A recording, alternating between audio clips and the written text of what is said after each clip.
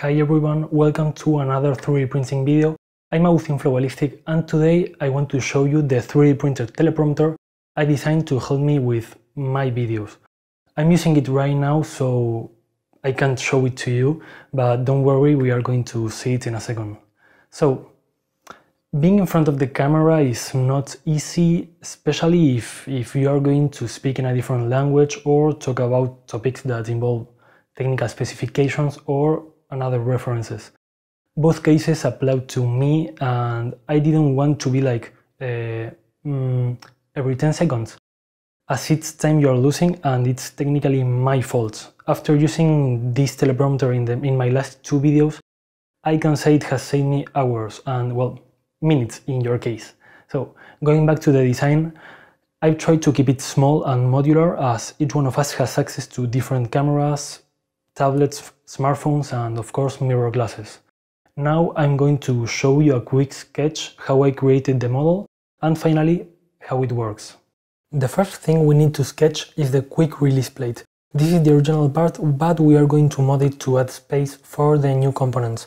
We are going to move back the camera as we need to make place for different parts like the phone and the mirror glass that we are going to use. This design works around the lens you use, so if you are going to use a different lens than the original one, maybe you want to move the camera closer to the mirror or back.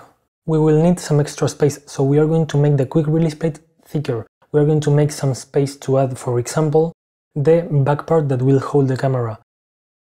This part requires some strength and, of course, some holes. As I mentioned, we will need to attach the camera further or closer to the glass depending on the lens we are using. On one side of the model we will have the camera and on the other one we will have the mirror and the smartphone.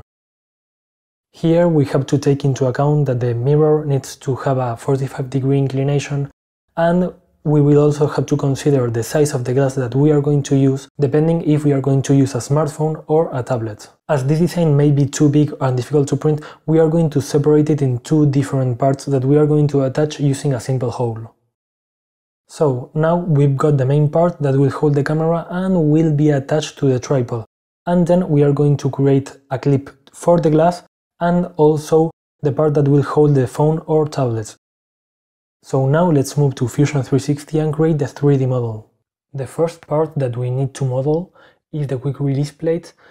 We need to add some extra thickness to the quick release plate part as we need to be able to detach it from the tripod and also we need to make some space for the different parts that will hold the camera. This is the longest part and the one that will hold the camera. We will use the original screw that was provided with the tripod. And we've used the same hole diameter as in the original part. We place different holes as we need the camera to be as close as possible to the reflecting glass. That will depend on the lens and the zoom you use when recording.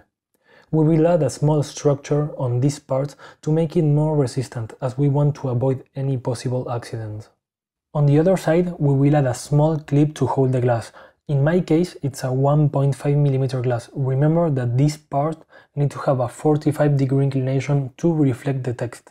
I will just add some details like this curved part to hold the lens in place, centered. I've also added some fillets to the model, and the reason is I want to avoid having any weak points that may suffer if I apply some extra force in any moment. This design is meant to be 3D printed, and as layer orientation affects the resistance, we are going to print it on its side. The only thing left to do now is export the STL file, print it and see if it works. So now we've already printed the two parts of the design and to compare, this is the original quick release plate and this is the teleprompter main part. So the first thing we need to do is take the camera we are going to use and attach it. So for that we are going to use the same nut as the original quick release plates and we are going to attach it like this. There are different holes here from you to choose. It all depends on the lens you are using. This is a 24mm lens and it's really short, so we go to the second hole. We attach it and it snaps in place. Now what we need to do is insert the glass. Be careful with fingerprints. I recommend you to clean the glass before you insert it. And this one chipped while I was recording, but it still works. So we just snap it here in place, like this. It should be centered, but it doesn't really matter at this moment. Depending on your lens, you will need to zoom a little bit or not. And the next part should be some blue tape to hold the phone or tablet you're using.